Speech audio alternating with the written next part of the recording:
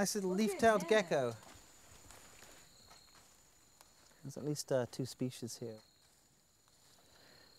All right. And this one has got a regenerated tail. It's a little bit simpler than the original tail. It just has a cartilaginous rod in there. Oh. And there's a Malagasy superstition in some areas where if a Europlatus screams at you, you have to scream back at it. So I always do that. So.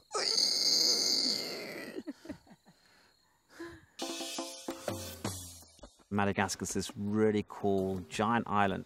It's so diverse in terms of the habitats and the topography and different species across different parts of the island. But the question is, what's actually causing the biodiversity that we see in Madagascar?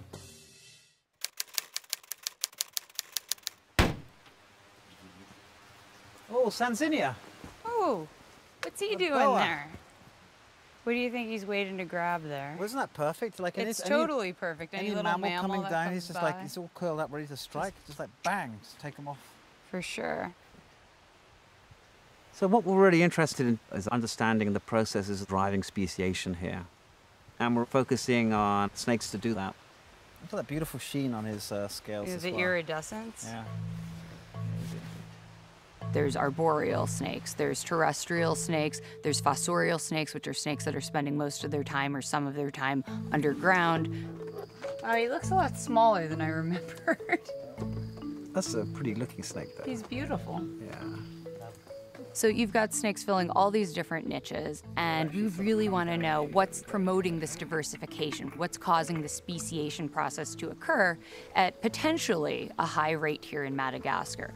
What's special about Madagascar that's made this one particular group of snakes sort of diversify like crazy? So you're just clipping the... Just taking a little piece of the scale off. So at the end of this project, what we're hoping to have is a phylogeny, which is essentially a family tree that shows how all the different species are related to one another. So the genetics will help us learn about the process of speciation. Okay, I'm ready for that all right. guy now. Come on then. I'm sorry that I'm gonna make your tail a little less beautiful. I can't look. You can't look. So obviously they can regenerate their whole tail. This isn't gonna be the end of the world for them. And the tail piece is in the tube.